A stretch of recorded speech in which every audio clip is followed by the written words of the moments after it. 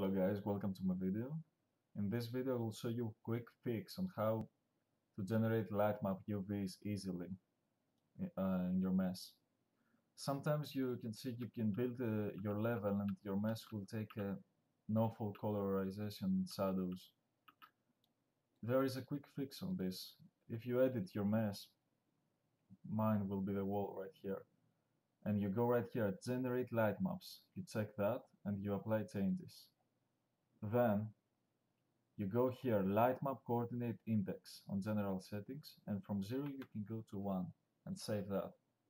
Just 2 clicks and then you build your scene. This will take a second.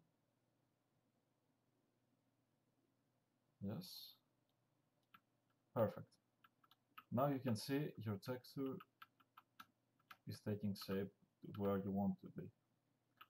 Anyway, thank you guys.